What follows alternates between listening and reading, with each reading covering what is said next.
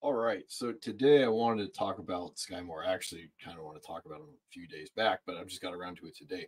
So my co-manager and I decided last night that we're going to go all in and get Garrett Wilson in our auction draft. And the discussion behind why we pick Garrett Wilson is similar to the conversation about why we're also probably going to get Skyy Moore, except Skyy Moore is going to cost us a lot less to go get.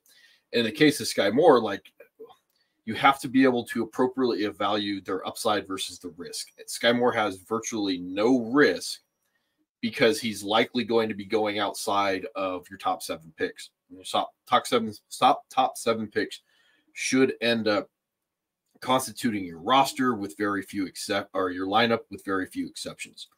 Because again, you don't want to have too much value on your bench, even though I tend to view the entirety of my draft being separate from my lineup, but some people don't.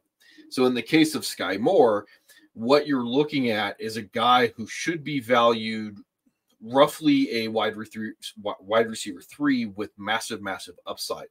And as a wide receiver 3, he really can't hurt you because a wide receiver 3 is somewhere, depending on, obviously your league settings, but wide receiver 3 should be somewhere along the line of a guy that you're going to play in your flex as a replacement level wide receiver 2. It is also a guy that you can easily replace off the waiver wire in, I don't want to say shallower leagues, but like there are a lot of wide receiver 3s. There are a lot of wide receiver 3s with upside. And in the case of Skyy Moore, and I'm going to show underdog. Underdog primarily is, best ball, but he's going at wide receiver 44, which is really pushing him almost outside of wide receiver 4 land. And from an ESPN standpoint, as I'm not ready to do this again, Skyy Moore is going, depending on your league format, probably about like 8th, 9th, 10th round. He's wide receiver 41 overall, slightly higher on ESPN. But to explain risk versus upside, we have to go look at the main guy that the Kansas City lost last year, Juju Smith-Schuster. He signed a free agent contract with the Patriots, and he's gone.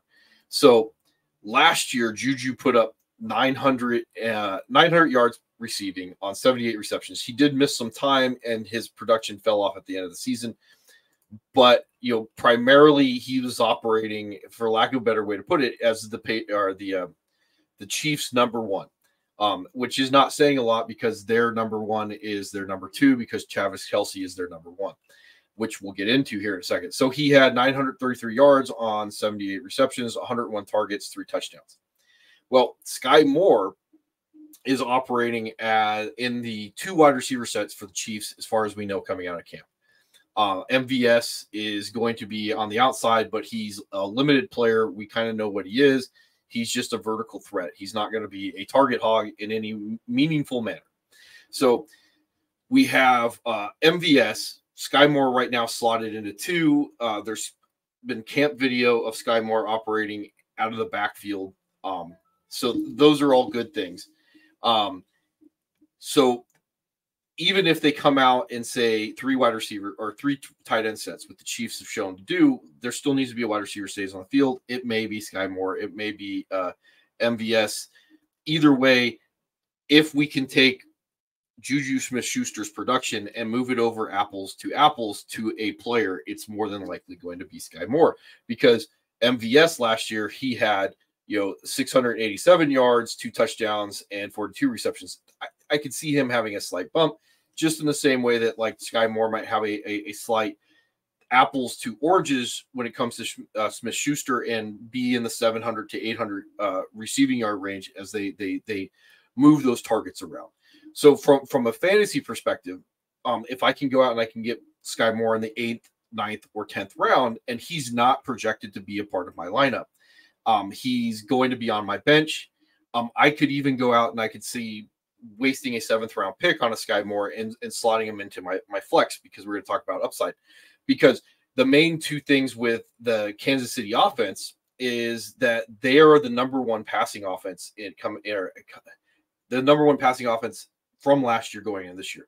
So that passing volume is likely going to persist, even if they don't remain the number one passing offense. So you're buying potentially the number one wide receiver on the highest volume passing offense in the league. So the inherent upside of Skyy Moore is going to outweigh the risk of taking him, especially when you're getting him outside of those non-premium rounds, 1 through 5, and the 6th to 7th to finish off your lineup rounds.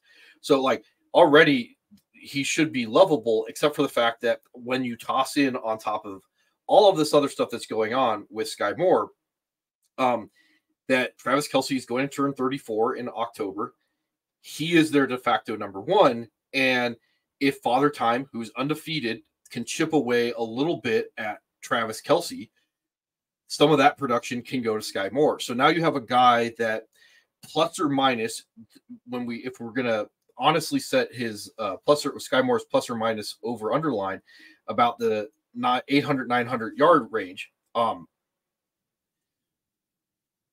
What we want to look at is, okay, how much more room for growth is there with Skyy Moore? Well, if we can honestly go, hey, maybe Kelce takes a step back, Skyy Moore takes a step forward. Well, now Skyy Moore moves out of that wide receiver 3 range, and he's easily into the wide receiver 2 range. That's regardless of actually Kelce's taking a step back. That's just Skyy Moore is good at football, right? And there's more targets to go to him because he's the focal point. With Kelce, yeah, we can maybe start making the argument that he's got that top 10 upside, and we're getting him outside of non-premium rounds. But the other thing that I liked that really sold me was the Chiefs are going to come out in these sets, these packages in the red zone that are kind of gimmicky with their trick plays, and they were running Skyy Moore out of the backfield. So like now if we can factor in a little bit of a push with rushing upside or just touchdowns going to Skyy Moore in the red zone, either rushing or receiving, now he becomes this monster. So like as long as Skyy Moore is there for me, even in the 7th round, he's a guy that I got to pull the trigger on because I can replace a 7th rounder rather easily. I can't replace a top 20, top 15, top 10 guy with all that upside someplace else in the draft, because a guy like him, if we come back in a year and someone like me is like, well, I'm planting my flag, this is my justification behind him, and I'm right. Well, I just found a league winner. And to be able to explain the downside of Skyy Moore, it's a little bit easier because we can go and Kadarius Toney, and this is one of the main arguments about why Skyy Moore is not going to be super awesome. Kadarius Toney is probably going to be the gadget guy that Mecole Hardman was. Mecole Hardman left and went to the Jets.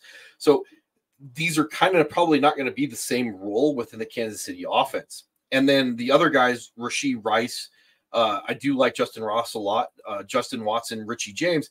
Like the Chiefs have shown that they will cycle in a lot of players into their offense. They kind of do have roles for all of them. But the main thing is like, well, Juju had a role last year. Skyy Moore actually fits that role the best out of everybody that's there. And we can get that wide receiver 3 floor, for lack of a better way to put it, out of Skyy Moore, going outside of wide receiver 3 range with this upside that goes along with him. So like, I wouldn't be surprised if he has 1,000, 1,200 yards receiving with like 7, 8 touchdowns, and maybe another 1 or 2 on the ground. And now he's just blown his value out of the water, or his cost out of the water. And for a guy like me, where I can go, well, I can plant my flag. I can go up in the 7th round and I can get him. I can go up in the 8th round and I get him. I can go up in the 9th round and I can get him. I don't want to be waiting till the 10th round in some leagues to go get a guy like Skyy Moore, because at that point, if I think that he's good enough, and it has very little to do if I think he's good enough, it has very much more to do with like, what do I see the range of outcomes for him having?